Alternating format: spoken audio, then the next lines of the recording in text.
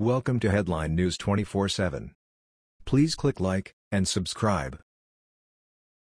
24 DRS after Nancy Pelosi calls for uprisings across U.S., her plan backfires on her at home. House Minority Leader Nancy Pelosi has taken her anything Trump does must be awful show on the road for an encore performance. Attempting to downplay decades-low unemployment and record highs in consumer confidence was apparently too difficult from home or Washington. As one of the most disliked politicians in America with a bevy of just flat ignorant commentary to cite for exactly why Americans feel the way they do, Nancy just cannot seem to help herself. Keeping her mouth closed in order to not prove herself a fool again and again seems to simply be too great a challenge for the California Democrat. Now she has made comments sounding as though she is attempting to incite a rebellion against the Trump administration. It seems Nancy is concerned.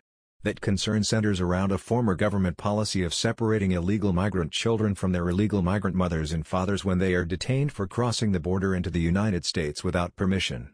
Yet for reasons known only to Nancy, she has never voiced any of these concerns over the past 20 years or more that the policy of not detaining children in a government facility has been going on. Nancy's concern centered around the government policy of separating children from their criminal parents when they are detained illegally entering the country. Oddly, she has never voiced any of these concerns in the past 20 years. Which is how long the policy of not detaining children in a government facility has been in place. She maintains it is barbaric to separate illegal migrant children from their illegal migrant parents after they illegally enter the country to seek asylum. Nancy, calling for protests, said she does not understand why there aren't uprisings all over the country of people expressing outrage about the policy. First of all, this was act of the administration. They had been planning this for a while, Nancy said at her weekly press conference on Thursday. As a mother of 5 children, grandmother of 9, I'm sure any parents here, mother or father, knows that this is barbaric. This is not what America is. But this is the policy of the Trump administration. I just don't even know why there aren't uprisings all over the country. And maybe there will be, when people realize that this is a policy that they defend. Illegal migrant children were separated from their illegal migrant parents after illegally crossing the border into the U.S. in 2009, 2010, 2011, 2012, 2013, 2014, 2016, 2017, and all of a sudden out of the blue people like Nancy just decided to start caring in 2018. This issue has been going on for years, long before current President Trump or even former President Obama. With virtue signaling all over the place, a truckload of overly emotional hysteria, and a complete void of historical fact and context, this was not a sudden change or a new policy. The border did not magically move. Yet for some reason, almost like a coordinated attack, folks all of a sudden decided they cared about the children of illegal migrants being with their mothers and fathers. How very nice that Washington progressives, politicos, sycophants, and talking heads have suddenly found their compassion and concern themselves about children having mothers and fathers. Never mind the government has legal limitations on detaining illegal migrant children that prevent children from being detained with their parents. Family separation arises out of policy changes that require the detention of adults either in criminal or immigration jails. There are, however, existing legal limitations on holding children in custody, notably the 1997 Flores Settlement Agreement and legal prohibitions against holding children in adult criminal facilities.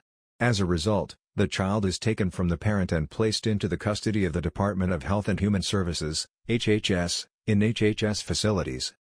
In addition, according to Homeland Security Secretary Kirstjen Nielsen, there has also been a 314% increase in adults showing up at the border with children they are not related to. These are not parents and families. These are pimps and traffickers. So what these people are actually saying with their misplaced compassion is they do not want to separate children from their abusers. They are literally asking, no, demanding, that vile, repugnant scum that see children as a commodity to be bought and sold, used at will, as chattel, be catered to and accommodated. All with plenty of media propagandists and lackeys on both the left and the right, throwing in their "see, I care too" nonsense. Now Nancy is seeing her lemming supporters and future Democratic congressional candidates backing away from their support of her. Some are even outright attacking her in the hopes it will help their own chances of winning at the polls. Gil Cisneros, D., who is running for the soon-to-be retired seat of Representative Ed Royce, RCA, issued a statement on his decision to not support Pelosi if his party retakes the House and Pelosi attempts to run for Speaker yet again. While I respect Leader Pelosi's years of advocacy on behalf of California and the Democratic Party, it's time for new leadership. as to his decision not to support Pelosi if his party takes back the House and she runs for Speaker. According to the San Francisco Chronicle, Democrat Andrew Jans, who is running against GOP Representative Devin Nunes, Artillery, has also stated he would not support Pelosi. Jans states, "I think it's time for a new generation of leaders to go to Washington, and this is with respect to both Democrats and Republicans. I think the country, and my district in particular, is hungry for change." That was the news. We thought you might be interested in knowing about this. Please click like and subscribe. Thank you.